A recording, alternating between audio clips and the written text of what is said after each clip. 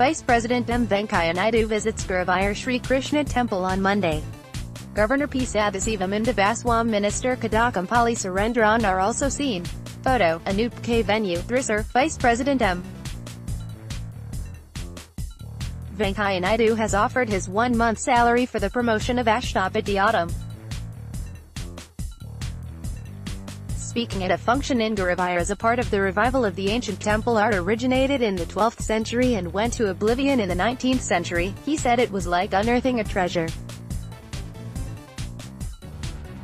The art form is a combination of Odissi, Kuchipudi, Manipuri dance and Bharatanatyam. Union Culture Minister Mahesh Sharma handed a cheque of 20 lakh rupees as seed capital to E.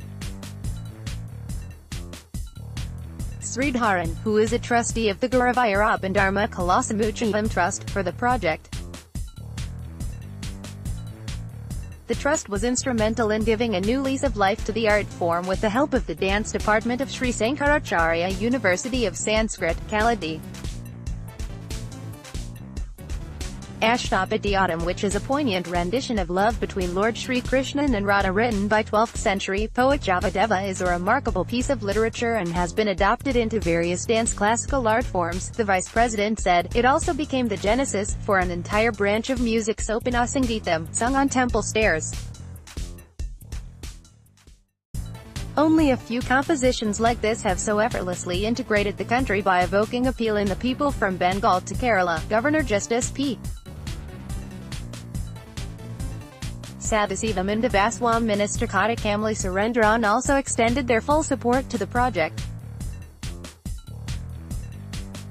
Union Minister assures immediate action. Meanwhile, the Union Minister held talks with veteran artists of classical, folk and theatre at the House of Thantri of Guruvayur Temple Chanis Dinasan Namboodiripad, who is also a functionary of Kalasamuchayam Trust.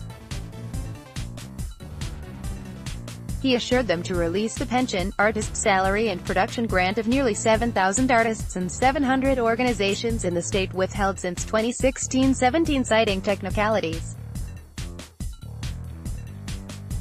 The minister has assured to release the pension and salary dues in a week, said Dr. V. Jayarajan, chairman of the Pioneer-based Folkland International Center for Folklore and Culture.